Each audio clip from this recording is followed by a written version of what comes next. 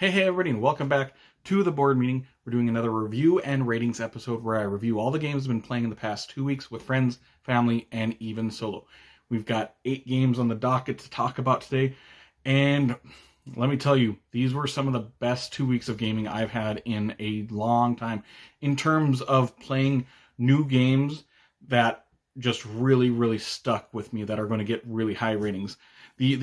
There are 4 games on this list that are going to get really high ratings. So those are the 4 games that I'm really excited about. But we're talking about 8 total here. We're going to start with my least favorite and go into my favorites. And the first game we're talking about is Space Marine Adventures Labrynth of the Necrons. Now this is a cooperative dice chucking game. It's a very simple, straightforward game. Each person gets a character. That character has so many actions that they can do on their turn, and they have so much range that they can attack the enemies with. Also, each character has a small special ability with them.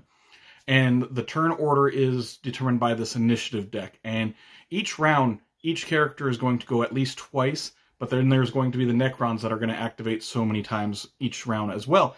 But the turn order is just random, determined by that deck.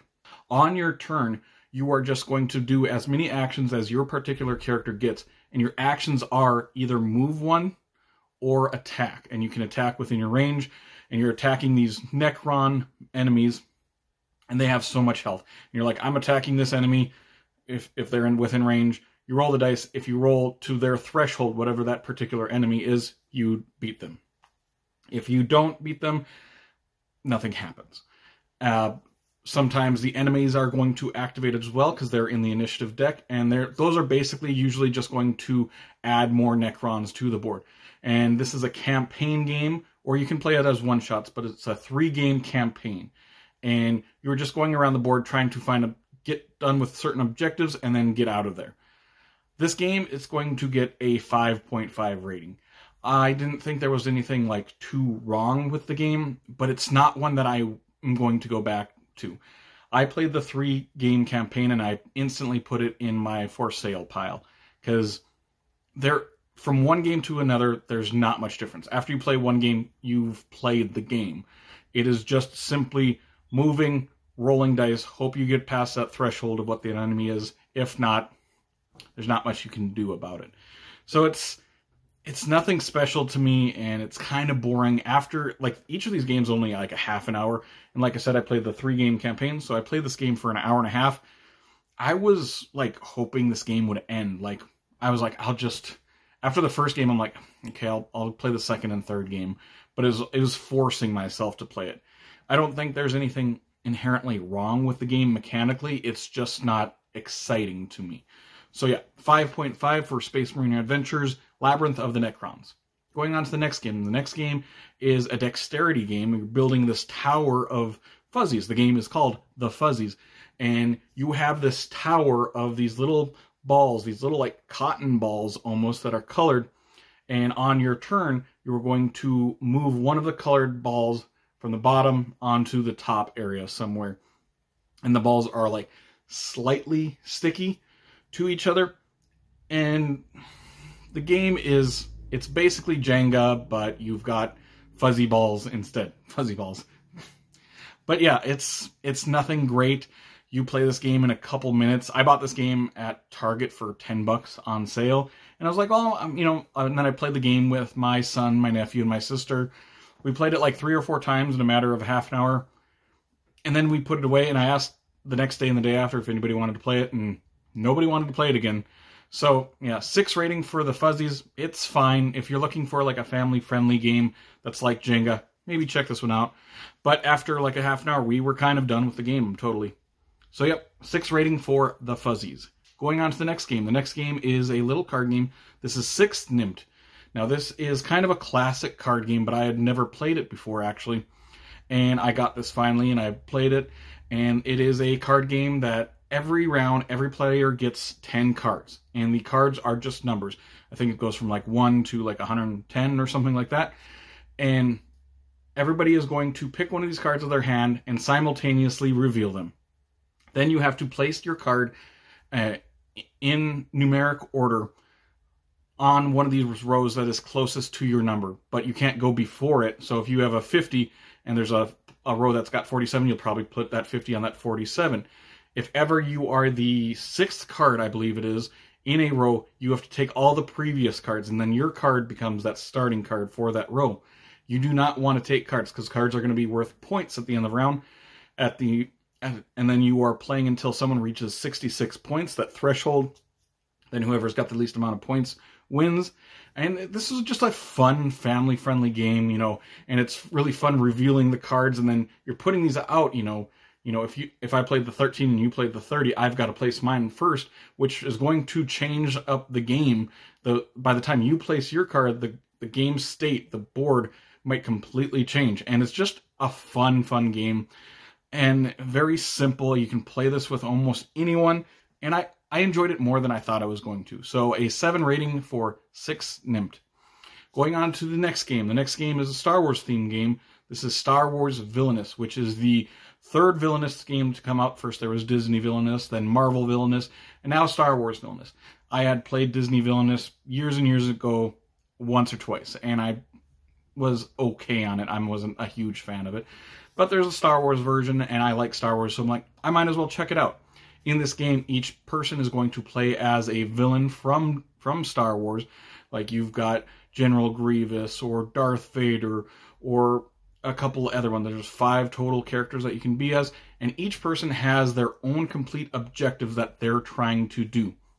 Like if you're playing as General Grievous, you are trying to collect 8 lightsabers, and you get these lightsabers by defeating heroes. And Darth Vader is trying to get Luke Skywalker into the Emperor's throne room, and then you need the Emperor there too, and there's a couple different things.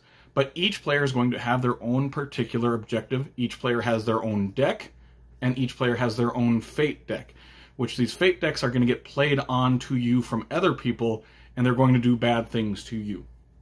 And so each turn you're just going to move your person, your marker, you have a personal board that has like 4 rooms on it, and these rooms have different actions on them, and they're very straightforward, like getting credits that you can use to play a card. Then you have like play a card action.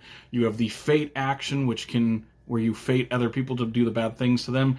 You have the vanquish action, which you can try to get rid of heroes off your board, because when you get played heroes onto your board, they're going to block off some of the other actions that are on those boards. So you want to get rid of them. And a lot of those fate decks are going to have intertwining mechanics that you need for them to come out. They're bad things, but they're also a good thing sometimes, because you need these bad things to come out so that you can defeat them in order to complete your objectives. As far as Villainous goes, I like this more than Villainous, but not that much more. I like this game's going to get a 7.5 rating. I want to like this game more than I actually do.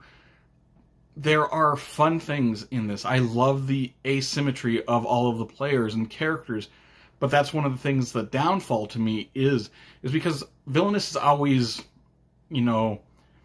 portrayed as a gateway style game. To me, it's definitely not a gateway style game.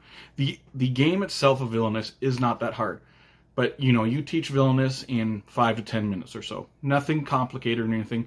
But then every player has their own objectives, their own little guide that they have. So you teach Villainous, and then you have to teach every player their particular character, unless they read through it. But if you're using this as a gateway style game, I wouldn't recommend it because the asymmetry of it. But I just think they're kind of fun, and I really like the Star Wars faces of this. I usually I think I rated Villainous like a 6.5 or 7, but now you got the Star Wars theme, so that bumps it up for me. Maybe that's unfair, but I do just like Star Wars stuff. So 7.5 rating for Star Wars Villainous.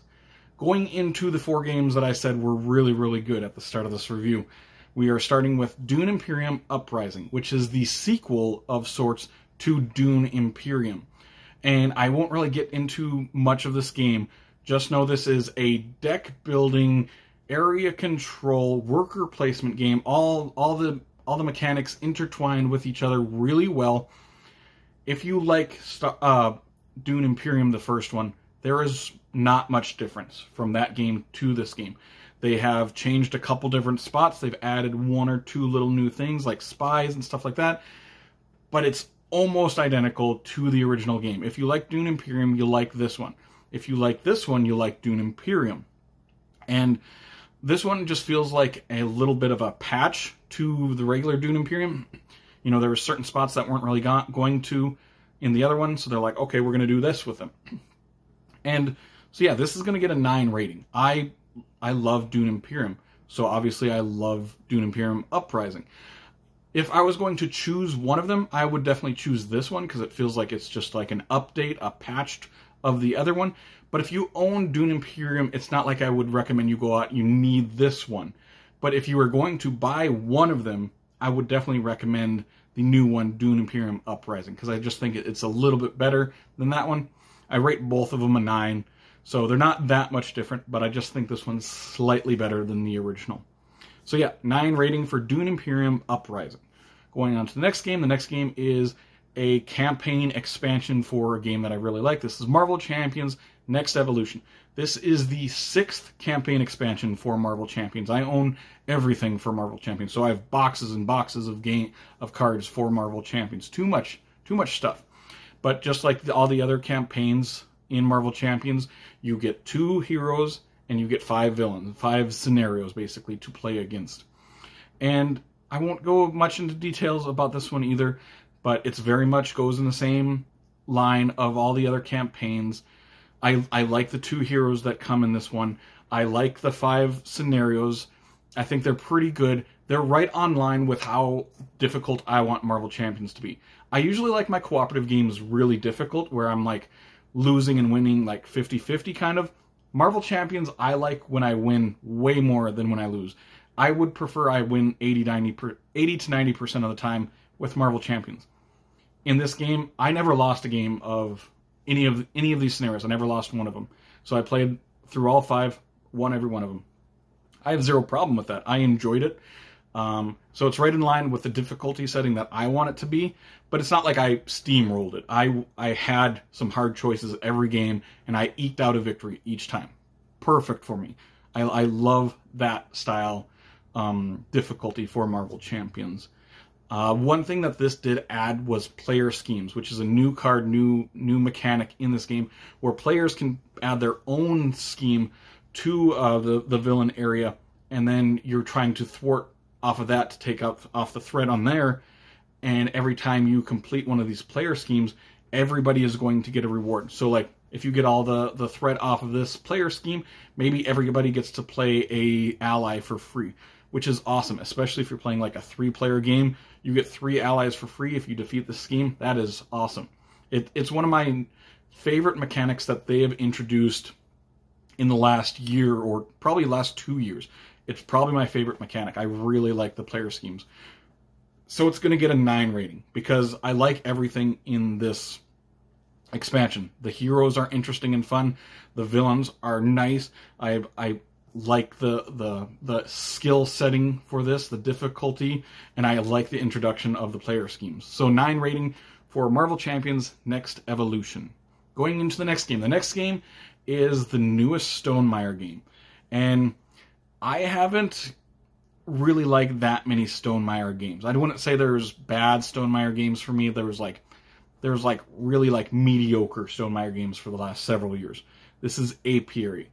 In Apiary, this is a worker placement game, but all of your workers have a strength level. It's 1 to 4. The stronger your worker is, the better actions that worker can take. And there is no blocking in this game. If you go to a spot that has a worker on it, that it gets bumped, and that worker that you bumped gets moved up to the next level. Like if it was a level 2, it becomes a level 3. When you get to a level 4, you get to go around the board and do these really, really awesome actions at these worker placement spots. Everything's really good, and then when you go to become the 4, those actions become awesome and game-breaking and exciting. And basically this is a tile-laying game where you are collecting resources, but you can only have resources that that you can hold, because there's a storage system element to this. So there's like 4 different types of tiles that you can go get. There are the farm tiles, which are going to basically get you more resources. There are these bee tiles that are going to give you like special abilities throughout the game. There are these lightning bolt ones where they give like you an instant effect, whether it's points or some kind of awesome effect. Then there are the carved tiles, which are going to give you really big end game points, especially if you plan your game out for them. There are these seed cards, which you can use the seed cards and discard them as a resource, or you can use the ability of that seed card, which are really cool game-breaking things, or you can plant these seed cards underneath your player board, which are going to give you a lot of endgame points as well. This game is going to get a 9 rating. I have a holy trinity of Stonemaier games. There's Wingspan, Viticulture, and Scythe. Apiary is now part of that trio of games, and I really like Apiary. I've played it 6 different times now. Every game that I've played of this has felt really different depending on how you're going to build out things, and you can go several different strategies. There's a lot of variability built into this game, from how you're going to collect, which tiles you're going to get, and the powers you're going to get, depending on the seed cards that you get, depending on those carved tiles you get. Your player boards are all different as well. You're going to be putting out these tiles on these and getting special rewards for placing your tiles on these specific spots. Also, every player gets a special character ability, and there's a ton of special character abilities that are pretty small, but they might dictate how you're going to play the game. So there is a lot of variability in this game. So it's going to get a 9 rating. Some people might not like the seed cards and the swinginess of the tiles in this game. It reminds me a bit like Viticulture, those visitor cards. A lot of people really like those visitor cards, but a lot of people don't like them because they're so swingy. It's hard to predict that game sometimes, because some people might do a move and you're like, oh my gosh, you just broke the game. But to me, that is why I like this game so much, is because of those big moves that you do. Those seed cards are awesome. Those carvings are awesome. Everything is in this game is just, it reeks of amazing to me. I really like this game, and it's the best game they've come out with to me since 2019, since Wingspan came out, or 18, I can't remember when Wingspan came out. But so for the last 4 years or so, 4 or 5 years, to me, this is their best game since Wingspan. So I really like Apiary. So 9 rating, Apiary. Now going on to the last game of this week. This is a game that I actually already did a full review of, but I'm going to do a small review. Watch the bigger review if you're more interested in this. This is Unmatched Adventures Tales to Amaze, which is the newest set that Unmatched has come out with.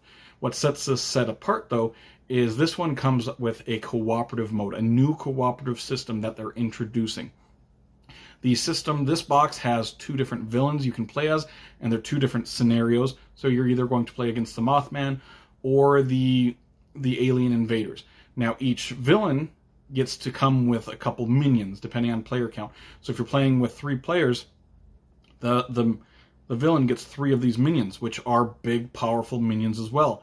Every villain and every minion get their own player deck that you're going to be going up against. And it works very, very similar to regular Unmatched. If you know how to play Unmatched, you're going to get into this really, really fast.